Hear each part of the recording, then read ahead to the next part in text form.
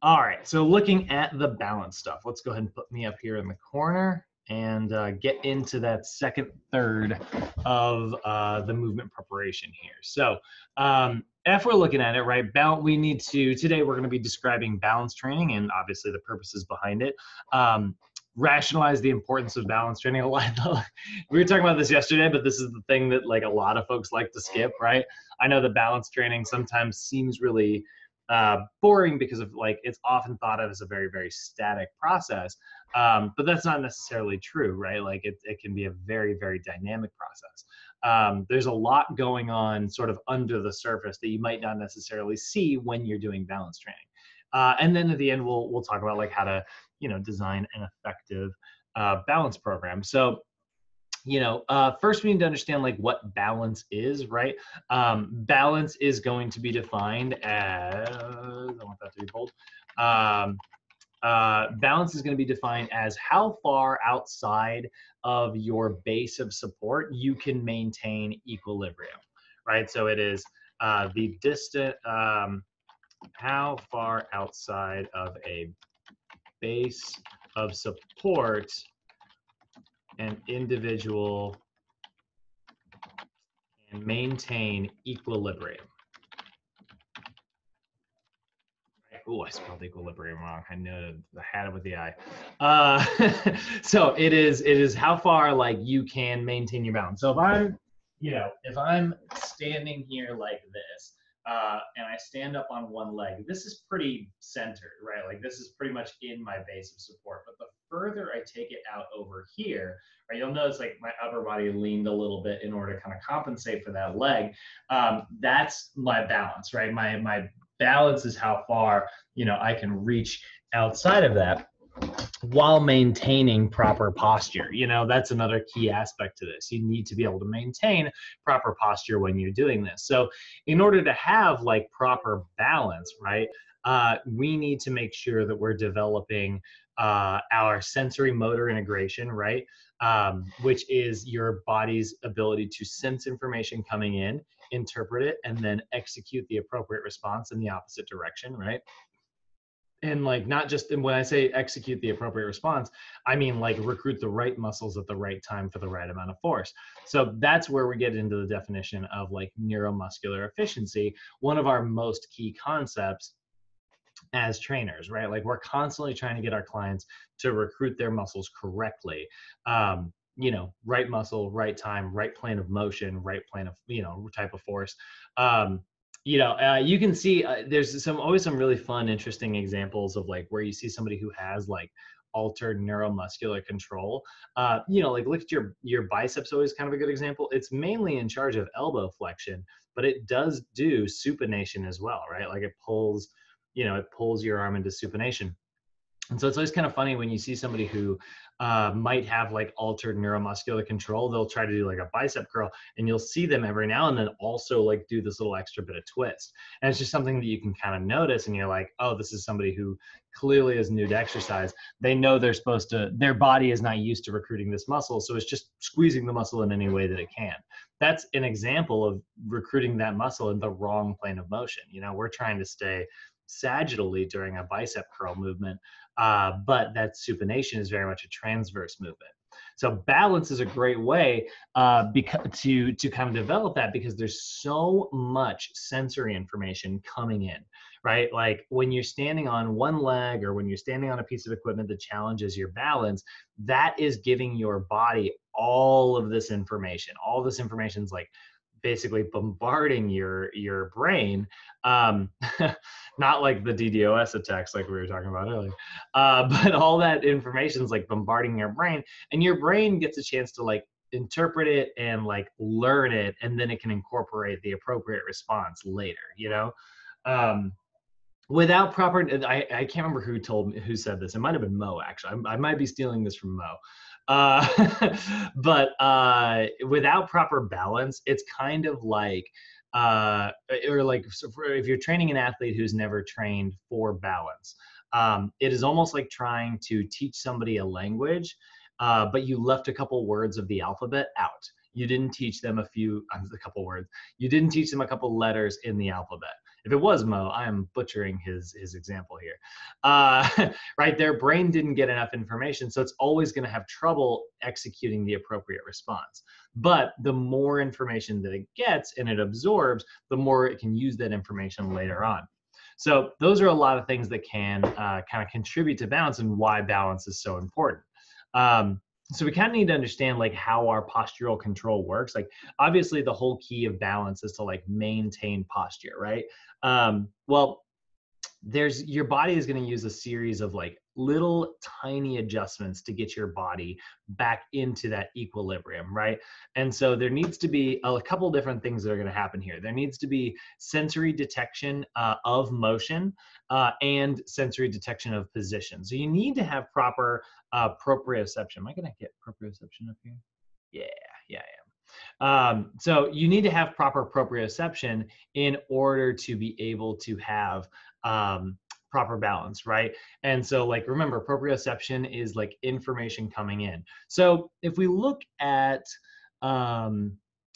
like the two kind of main things that we have a lot of control, I mean, there's a lot of things that contribute to proprioception. Like we kind of boil it down into the basics of like muscle spindles, Golgi tendon organs, and joint receptors, because like those are the most relevant to us. Those are the things that we directly work on as trainers.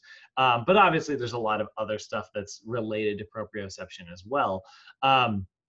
So if we look at that, let's look at that example, right? Like your muscle spindle is supposed to tell your brain how long the muscle is, right? And your Golgi tendon organ is supposed to tell your brain what level of tension the muscle's at. And then your joint receptors are supposed to sense like how much pressure, acceleration, deceleration, whatever, is happening in that joint. So if any of that information is wrong, right, it would be like giving somebody directions to your house, but you just don't know the actual name of the street you live on. Like you're sure that you live on Franklin when in fact you live on Roosevelt, you know, like you're like, yeah, no, take a left. My house is about 3/4 of the way down. They're like, yeah, I'm here and I don't see you.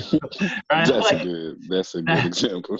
Yeah, man, that's what altered proprioception is like. It's your brain's like, well, then you must be doing something wrong, you know, like that's altered proprioception. If your muscle spindle's like, no, we're at full length now, we couldn't possibly stretch any further, right? Like then your brain's like, oh, well, we must be in this position, you know, like it's gonna have trouble with sensory detection. And so when it has trouble with sensory detection, that's going to affect your sensory motor integration, right? Taking sensory information and executing the appropriate motor response. So what's going to happen is you're going to move a different way instead. You're going to recruit other muscles to kind of get the job done. And, you know, it's going to happen, but it's really not necessarily the way your body is designed, right? And that's what normally happens. But looking at doing that in a situation where you're balancing, well, you can understand how that's, you know, going to get you even further and further away from like the way you are designed to move. So then what ends up happening is like, you know, let's say I'm trying to maintain my balance here, right, by standing on one leg. If I start to lose my balance this way, right, like my body knows that it can do a couple things, right? It can recruit my core muscles over here and squeeze to get me back up. But if it squeezes too much, look what happens. All of a sudden I tilt way over to the other side, right? So it's like, we'll make up some number. I always like to use numbers to highlight, but it's like if I'm tilting this way and I contract my obliques for 10 pounds of force, right? 10 pounds of force is going to throw me way over here. It's way too much force, right? I didn't need 10 pounds. So then all of a sudden I'm off balance this way. So now I got to recruit muscles and, you know, I end up like back in the wrong direction over here. So then my body tries like 8 pounds of force and it goes and then falls back down. So that's not enough. But then it tries like 9, and that's just enough to get me back into equilibrium. That's enough to get me back into neutral balance.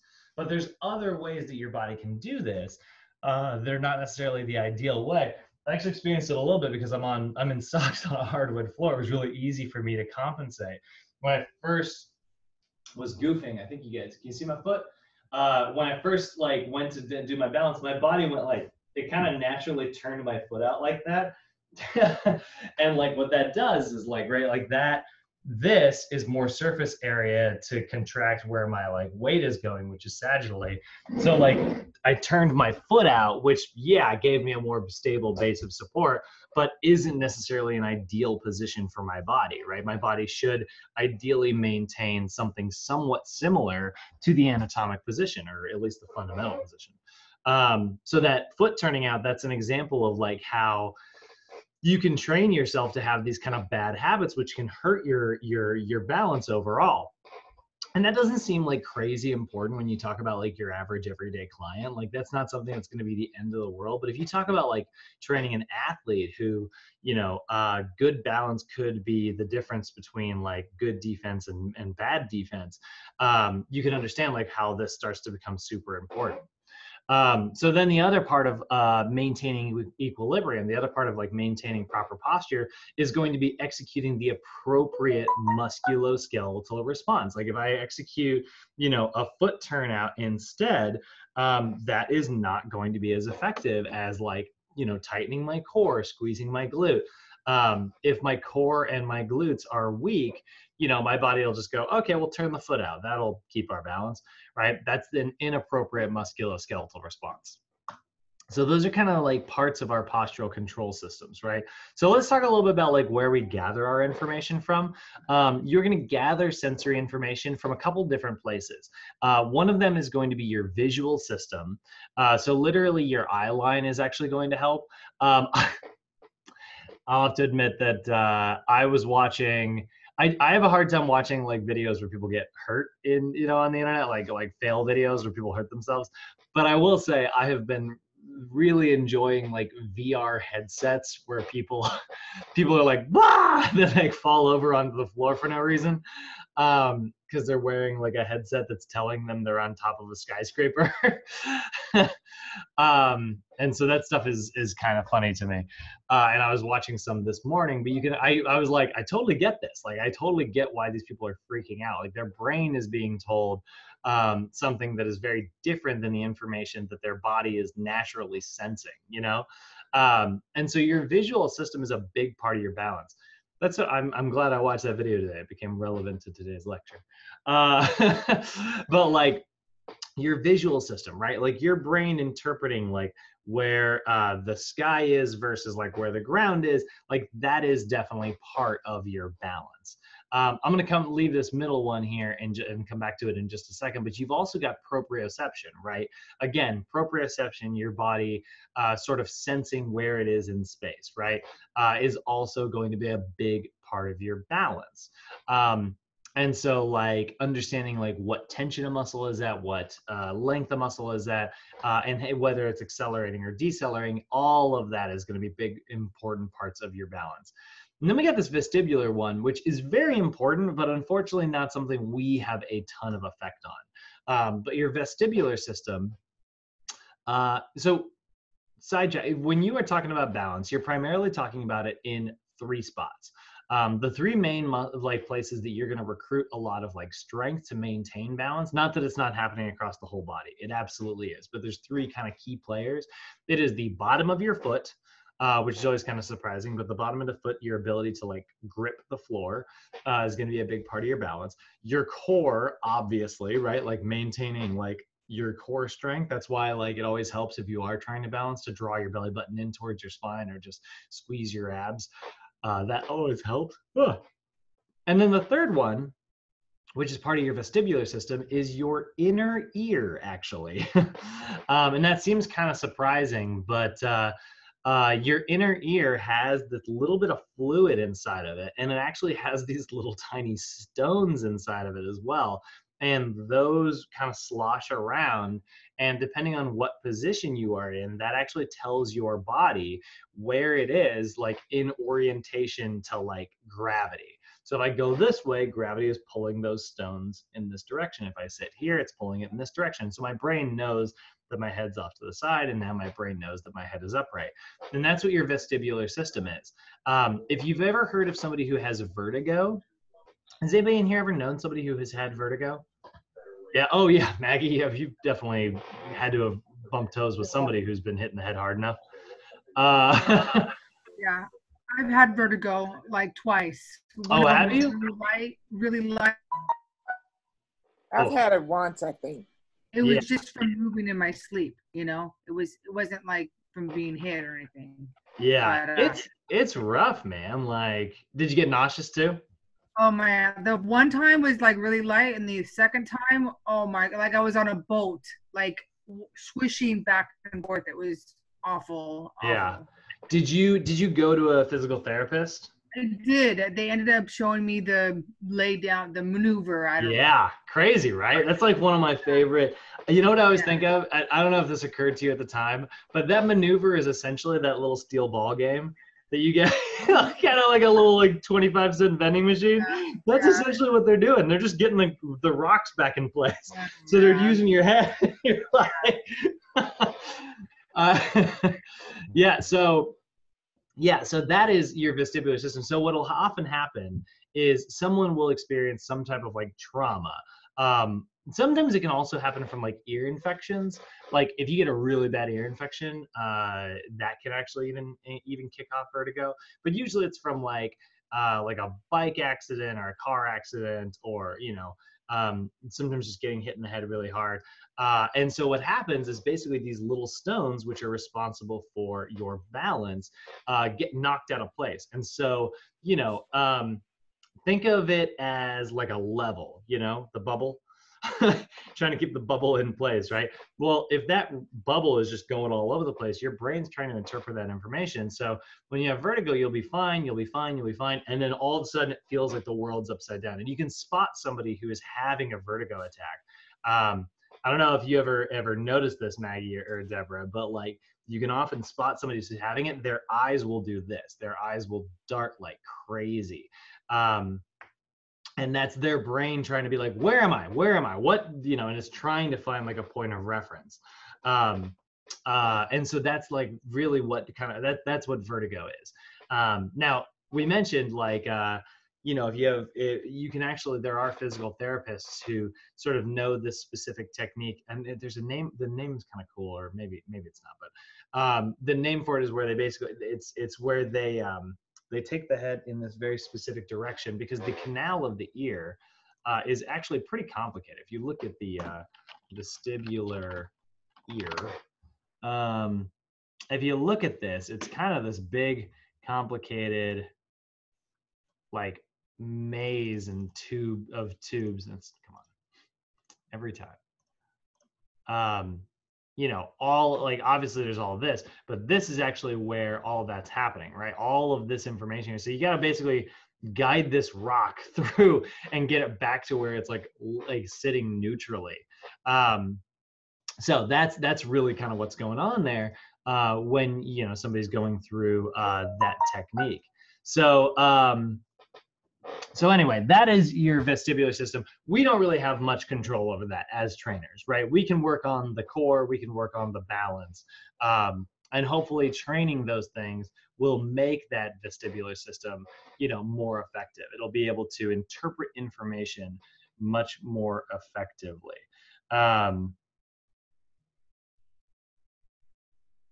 All right, I don't know who that is. Thought it was a student. So all of that together brings us to understanding neuromuscular efficiency, right? And so neuromuscular efficiency is a big part of our balance. And this is what we are training when we are training in an unbalanced way. We're training for neuromuscular efficiency. So neuromuscular efficiency is going to be the ability to recruit the right muscle at the right time for the right amount of force in the right plane of motion. Okay, so the correct muscle, the correct time, the correct amount of force, and in the correct plane of motion. It is going to allow all of your muscles to do what they are supposed to do, right? So this, what do we say here? It allows your muscles, to work together in all planes of motion. So we want to have neuromuscular efficiency whenever we're trying to do anything, This is where I'm going to throw my roommate under the bus right now because we just moved in to this new house. But I was just talking to him about like, you know, like I used to move furniture with my parents. My parents own a moving company. I grew up doing it when I was in high school. I did it every summer. You know, and so like there's tricks in the moving industry to carry stuff like much gentler. And I remember like when I was younger screwing it up when I was like trying to carry stuff and like making, you know, the people I worked with like super angry. But like when you're carrying furniture, sometimes like it's tempting to have like one arm underneath and the other arm on the back of something to like, you know, maybe stabilize it. But what ends up happening is like that inevitably, like this is just not as much force because this is like external rotation as like a force versus like a literal first class lever of just, you know, lifting straight up. So what ends up happening is like you tilt the furniture and then both parties are suffering while they're trying to carry something. It's much easier for both people to go underneath it and just let it kind of hang all the way down here. So I was like, dude, you gotta like push it upright, like stop letting it tilt. That's making it harder on both of us. And then like also like later, like going downstairs, I was like, lift it up like this. Like you're going down the stairs and like you're hunching like this, trying to like maintain your grip. You don't have to do that. Like set it up here, and yeah, it sucks that you're doing a little bicep, but like your biceps are gonna burn, but like your back will be upright.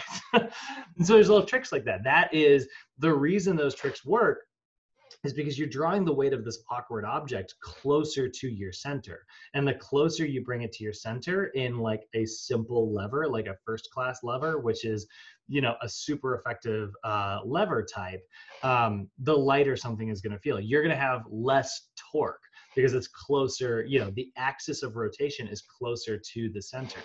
And so like all day I was just yelling at my friends. I was like, hold it right. That's efficient, right? That is what we're talking about when we talk about neuromuscular efficiency. I'm not saying you can't get the job done in another way.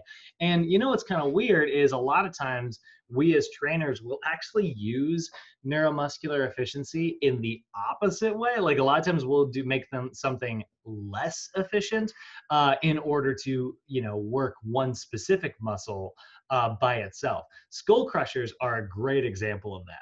Like when you're lifting and you're doing like a tricep exercise like this, we will actually adjust that angle slightly in order to get more of a target on certain parts of your tricep. If you bring it higher, that's going to be much higher on your tricep. And if you bring it lower, close down to your sides, while you're doing just like a tricep extension, that's going to be this short head of your, the long head of your triceps instead. And so we actually make the exercise less efficient movement wise.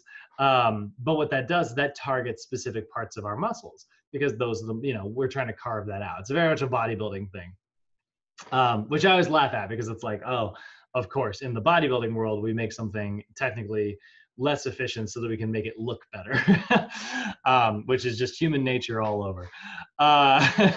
So neuromuscular efficiency, right? Knowing how to recruit the right muscles. When you train in an unbalanced environment, you are training your body to develop more neuromuscular efficiency. You're giving it so much information that it can learn how to do things in the most efficient way possible. So obviously the big parts of neuromuscular efficiency are proprioception, which again, proprioception is going to be this is the big complicated definition.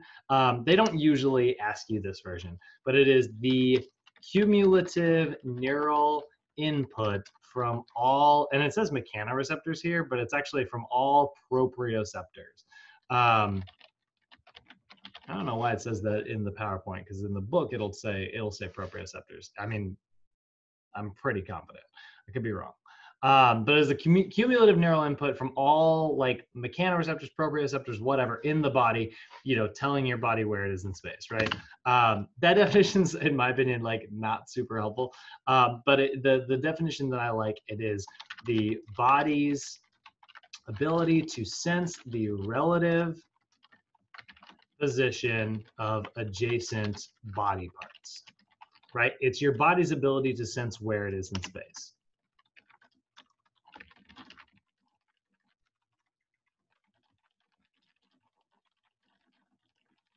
That's what proprioception is, right? Your body understanding, oh, if the bicep is at 50% length and 10% tension and 20% acceleration, I know that I'm currently mid bicep curl, right?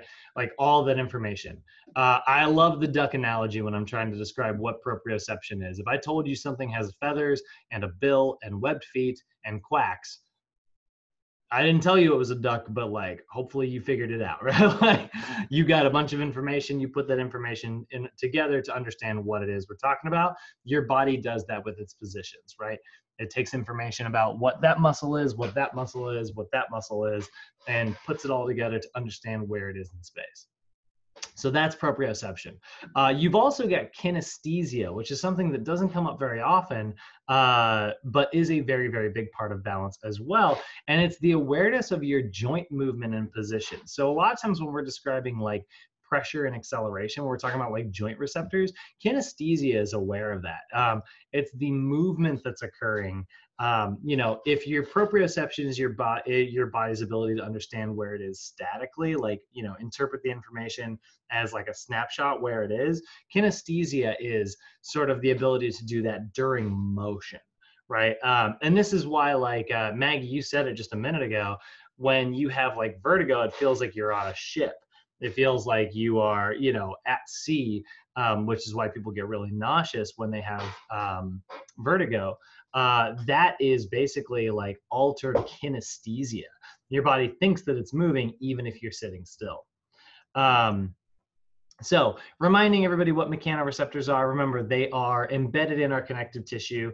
We talked about them when we talked about like flexibility, because we use our mechanoreceptors to positively affect our flexibility. But obviously a big part of it is our balance as well. And so mechanoreceptors detect mechanical distortions, right? They sense things like length changes, like elongation. They sense compression, traction, or tension. Any of those things are responsible. They're being sensed by mechanoreceptors.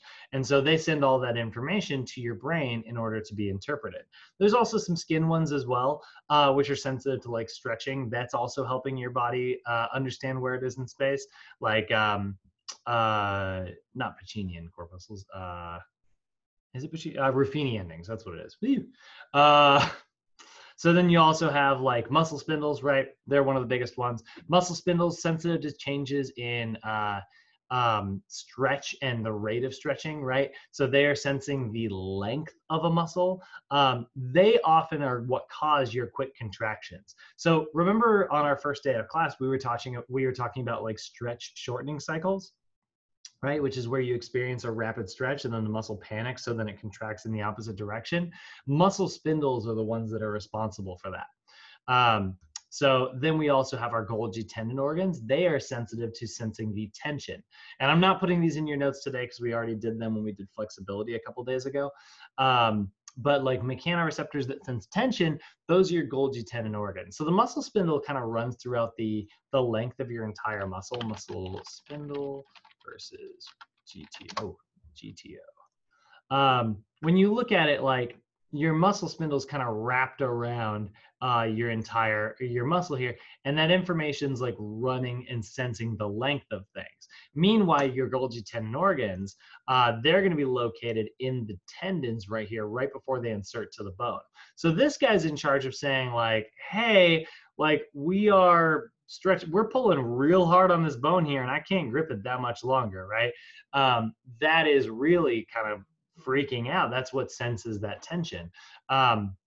And the same thing is true in your muscle spindle. Your muscle spindle is like, hey, like we can't really stretch all that much further. If we go any further, like parts of the muscle are going to start tearing. So that is like what that's the information that comes in. The problem is this guy in particular, the muscle spindle, is notorious for becoming overactive and saying, no, we can't stretch any further, when in fact it totally can. So what we do is we put pressure on this guy, that Golgi tendon organ. We put pressure either through foam rolling or just stretching, actually, pulling it apart.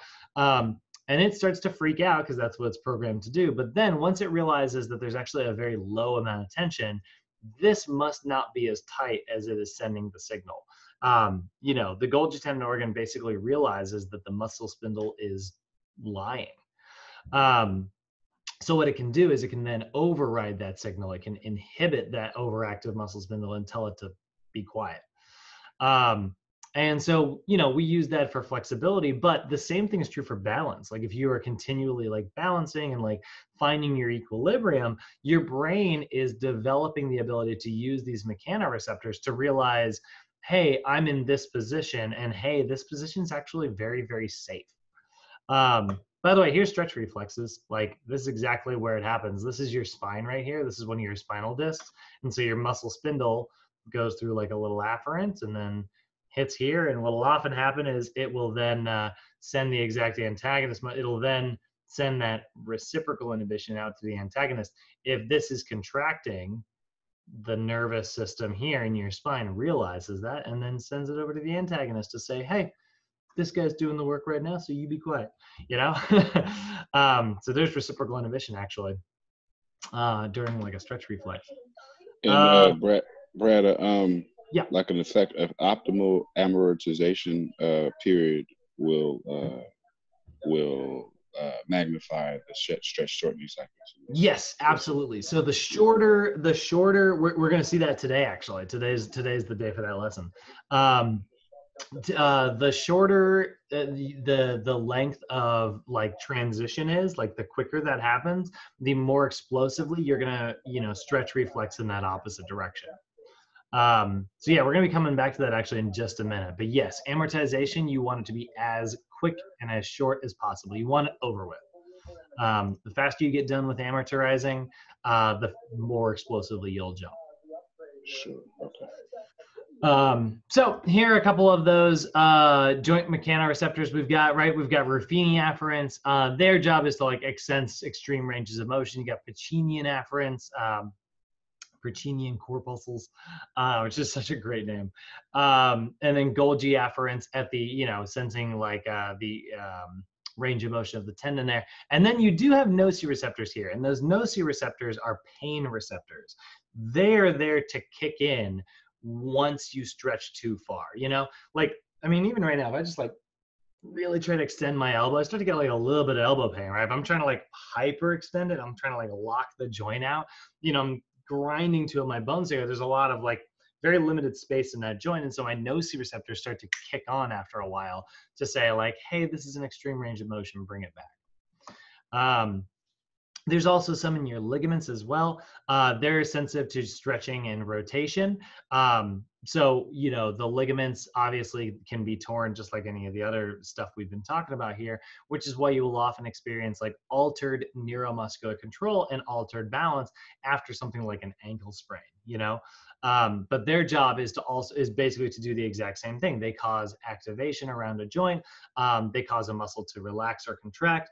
And you guys have definitely experienced this. Like, I know that like, I've actually never sprained an ankle before, but I can think of 100,000 times where I've stepped in a hole all of a sudden and then like started to overstretch the ligaments on my ankle and my leg just goes, nope. And it just pulls it right off the ground. It's kind of a reflex. It's kind of an instinct. I almost always fall afterwards, Best example of that is one day I got stepped on really bad at Ultimate. We were playing in cleats and like this guy ground the bottom of my foot. I actually remember thinking, I was like, I think I just ripped one of my toenails off. And I like went off to the side of the field, like took my shoe off and I was fine. But I was like, oh man. And then later that day, I was going to Trader Joe's to go shopping.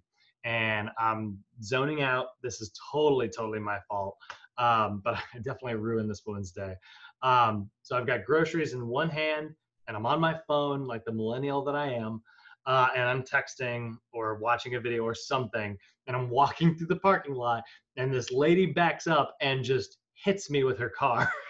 Like hits me like, kind of in the hip.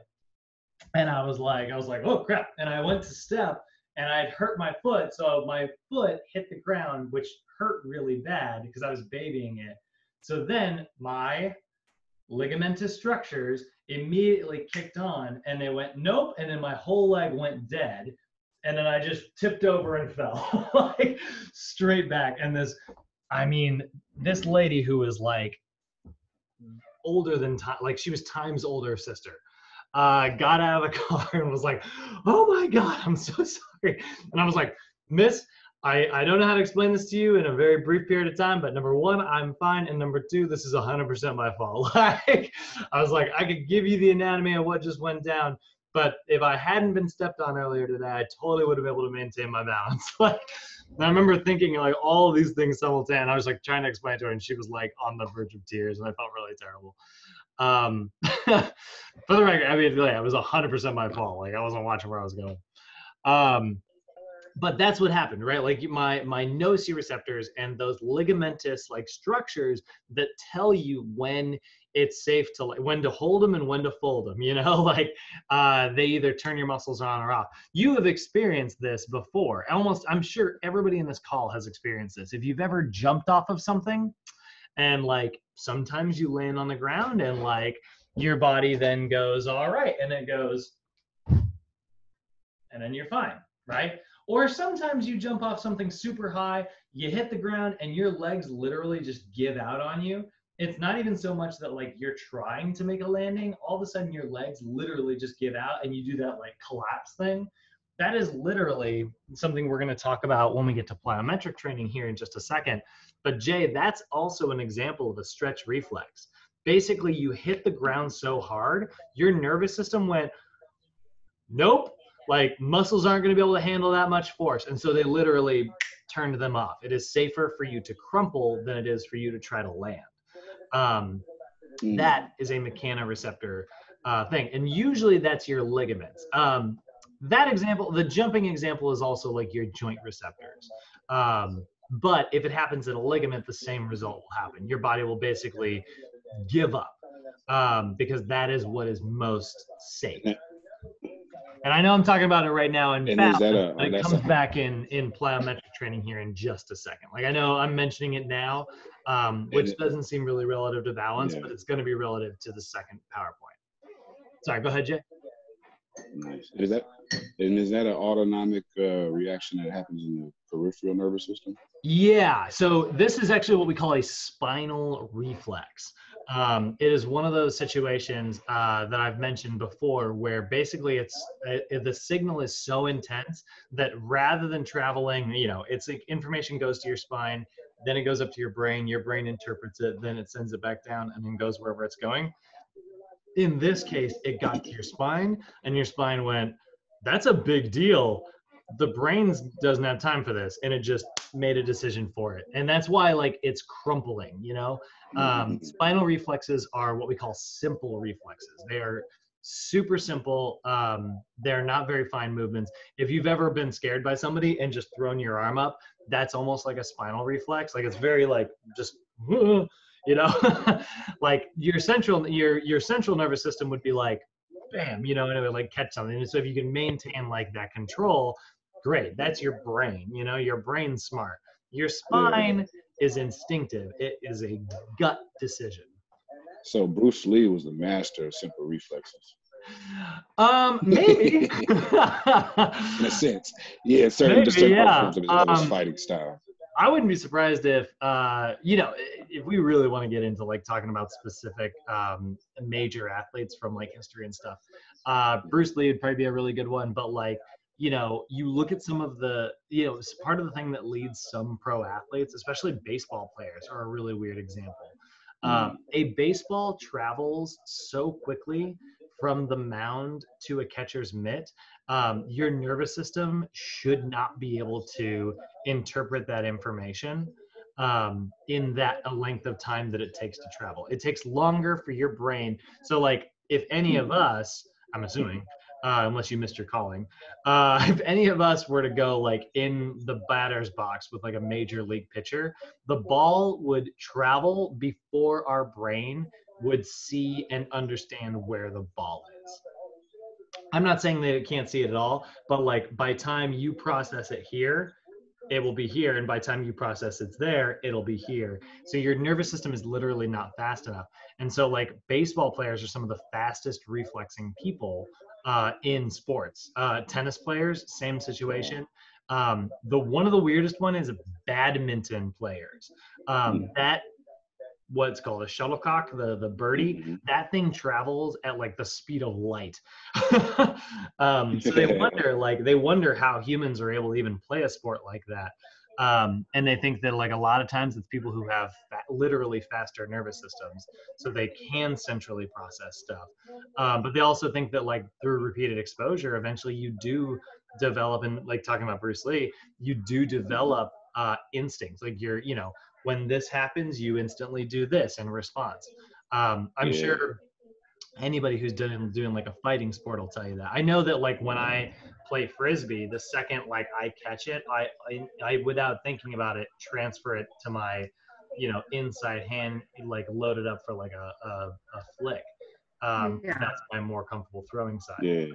Yeah, you see the difference within like So- a year. Your body just learns to like make those reflex off the bat. And then you got a beginner comes in, has never done the sport ever, and they can't bob and weave, they can't do anything, and they're just getting hit.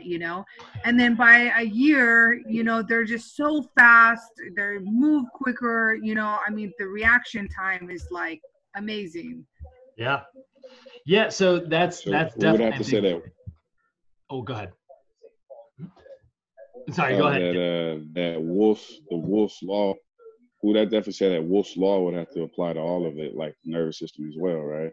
Yeah. Oh no, it really does. Again, like function following form, right? You continually, send your nervous system the same information. It gets better and better and better at that. It goes in good directions, like we're talking about here, but it goes in bad directions as well.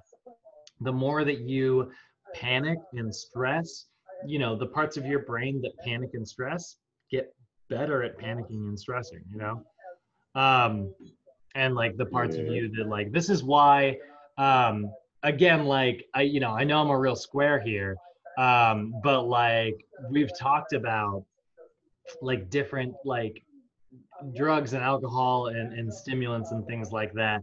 Like, don't get me wrong, like there are lots of benefits to certain type, like beer has a lot of like bacteria in it, like the good types, and then like marijuana has really positive effects on the nervous system in a lot of ways.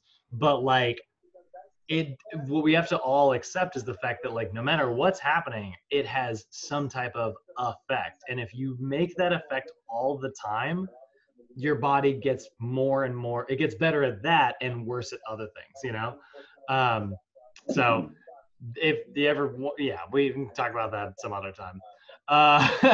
We got the nutrition mod coming up soon. It's gonna come up. So let's go ahead. I think we tied that in when we were doing exercise psychology. Oh God, yeah, it comes up a lot during that one. Because everyone wants to know about like, they're like, what about like roid rage and stuff? Let's talk about it. Like, yeah, I mean, like you're turning on those receptors, and that's why like it's like people who have done steroids still have rage issues decades later. It's like, yeah, you grew the part of your brain that gets mad. Right. So, anyway, all that to say, balance wise, you get better at balance the more you repeatedly expose yourself to balance, right? That is where a lot of this comes from. So it decreases your, has all these really good benefits that we're seeing over here, right? It enhances your joint stabilization and posture. It reduces your ability. Oh, I'm sorry. I missed this. In poor balance. Poor balance will lead to faulty movement patterns, right? And then you're going to train to get used to those faulty movement patterns, which is not great. It will lead to decreased performance, and it can lead to possible injury. Proper balance reduces faulty movement patterns and makes you a more effective athlete. It increases performance and decreases your risk for injury.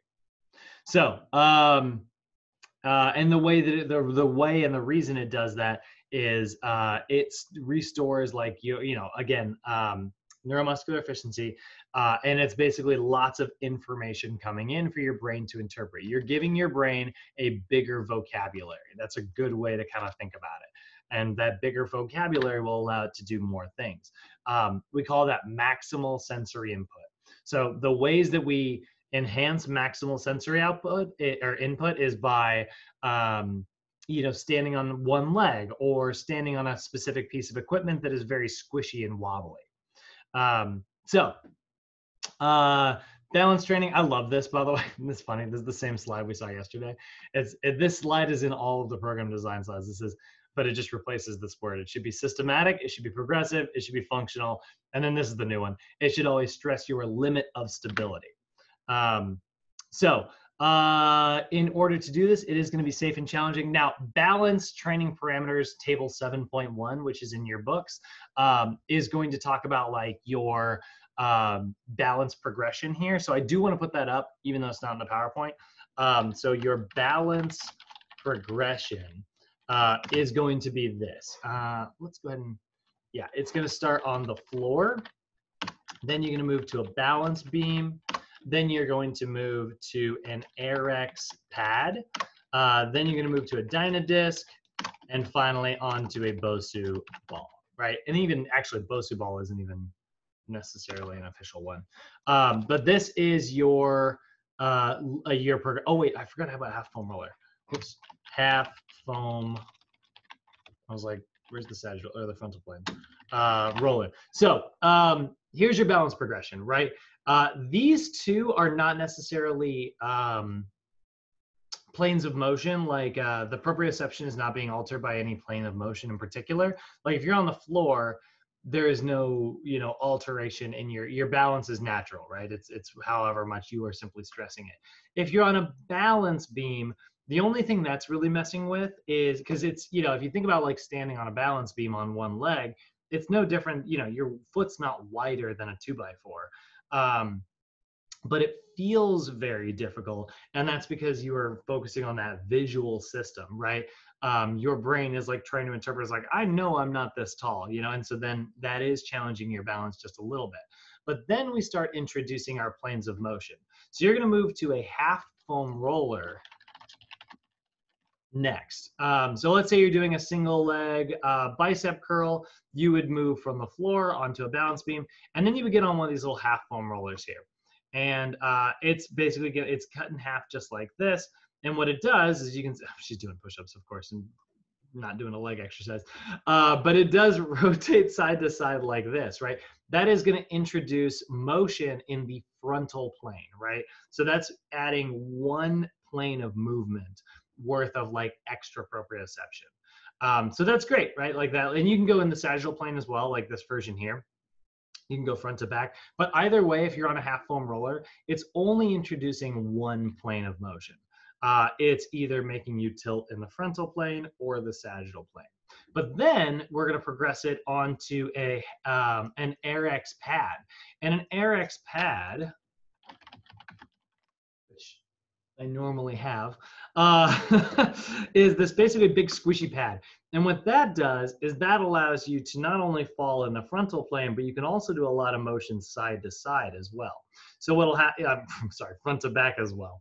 So you'll get like movement like this, and you'll get movement like this. So you're introducing two planes of motion worth of like proprioception, right? You're sending two bits of information. But then in the end, we have a Dynadisc. And a Dynadisc is this squishy little pink disc that you stand on that is like inflated. And it goes in all, there we go, that's a great picture. It goes in all planes of motion, right? So this is not only frontal or sagittal, it is also transverse. And so, you know, this is the most advanced of the three pieces. You will want to be pretty familiar with that progression, by the way. A lot of times NASM likes to ask you questions and be like, which of the following is the next direct progression after a half foam roller? And you would say an AirX pad. So that's your balance progression. We'll also see our progression for body parts, you know, like 2 legs stable, staggered stance stable. We'll look at that once we get to the stabilization level of resistance training.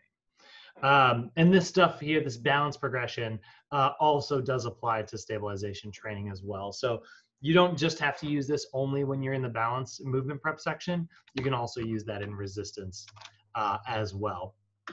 So let's say you have a client in the stable. So if we're writing a program and you get a client in the stabilization phase, let's see here. No, that's not what I want to do. Balance training program design variables. So on a stabilization level, which is going to be level 1, and which is phase 1, right? Your exercise selection is going to be balance stabilization exercises, okay, which are defined as balance exercises that involve little to no movement of the balance leg. So they are focused on developing stability, right? They are focused on developing like static stability, reflexive joint stabilization. Your body is reflexively responding to whatever stimulation you are giving it, right? So little to no movement of that balanced leg. Examples include, do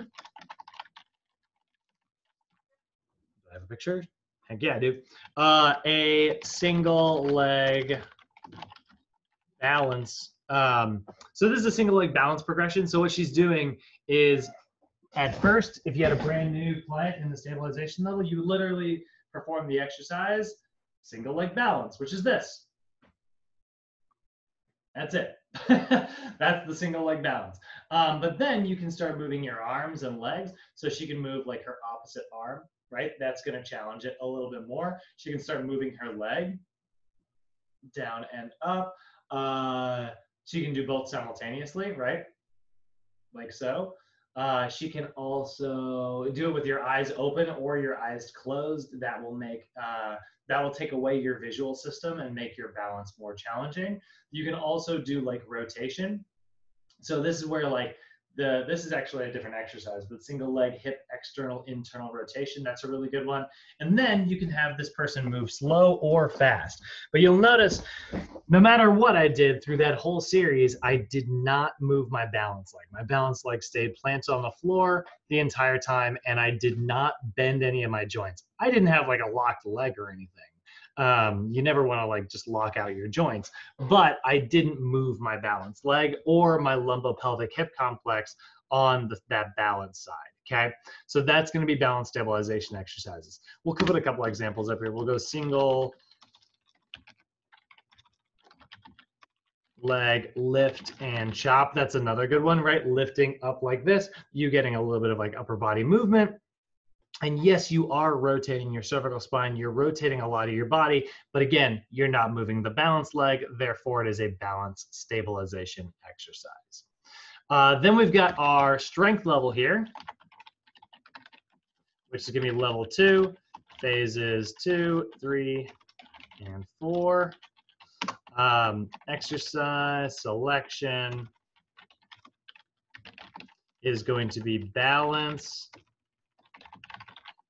strength exercises, which are balance exercises that involve a full dynamic, concentric, actually we start eccentric and concentric range of motion of the balanced leg. So now, as long as you are moving your balance leg through a complete range of motion, that is going to be a balance strength exercise. Okay, so our examples are going to include the single leg squat touchdown, right?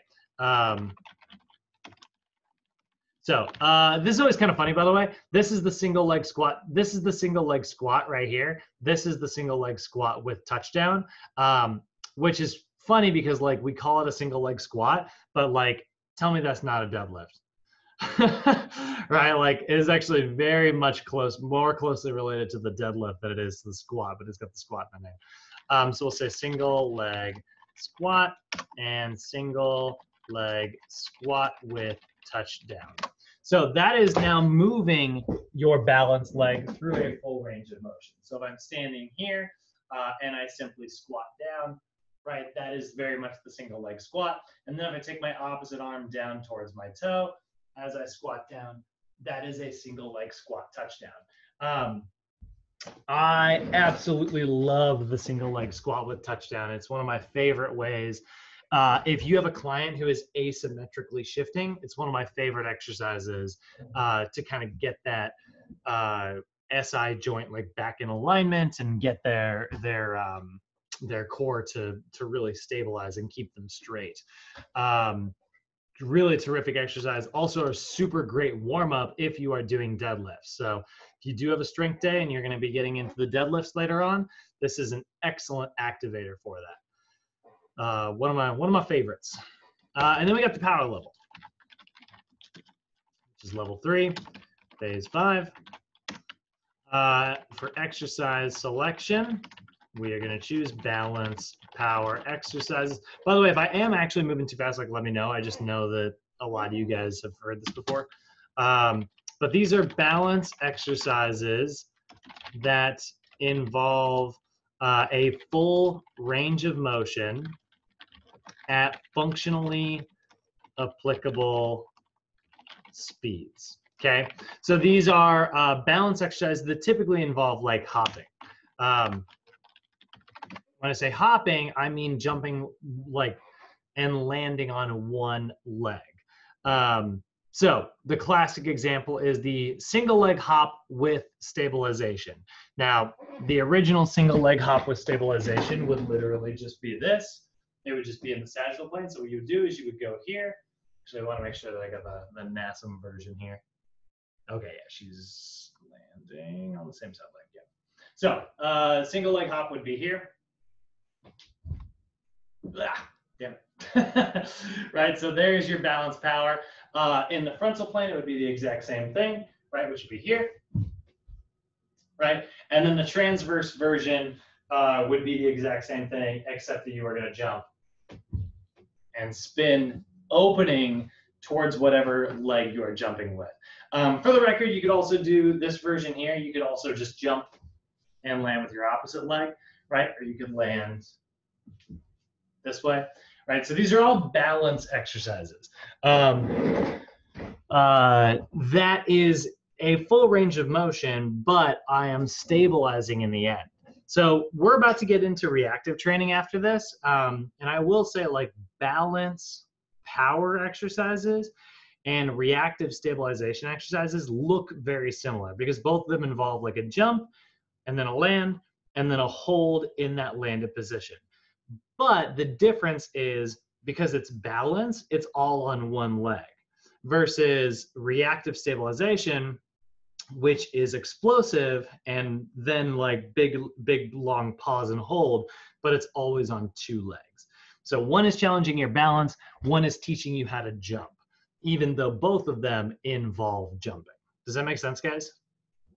That's one that sometimes confuses people. All right, examples. Single leg hop with stabilization. Single leg box jump to stabilization is another really good one, right? So if I were jumping up onto a box and stabilizing, that would also be a really good example. I would just need to do it on one leg. So at the end of the day, remember, always select the appropriate exercises, right? If you're in phase 1, balance stabilization. Phases 2, 3, 4, balance strength. Phases 5 and 6, balance power. And again, phase 6 is where you would make some specific plyometric balance exercises, balance power exercises that are directly related to whatever sport it is you are playing. All right, that is that. Any questions about the balance stuff, guys? Nope. No, sir. All right, let's do the reactive stuff, shall we? So stop the recording and then restart it.